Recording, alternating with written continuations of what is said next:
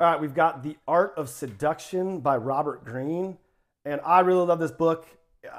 Robert Greene is, if not my favorite author, definitely he's up there. He's one of my favorites. I've read all of his books. This is no different than his others. I love it. Obviously, if you're super interested in just manipulating other people, this is going to be an amazing book. I think this is a spiritual book. So it helps you to understand not only other people, but it helps you understand yourself. Um, I used to be extremely naive in just the way I looked at the world and the way I looked at life. And through enough experiences, I just have a completely different way of viewing the world. This just helped me to put the pieces together.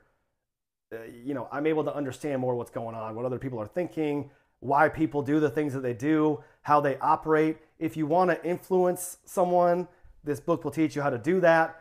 If you want to inspire change in the world, this book will teach you how to do that. If you want to achieve something in your life, this book is going to help you. I believe, if you want to manipulate people, this book's going to help you with that. But I think that, like, straight up, I don't care about manipulating people. That's not my goal.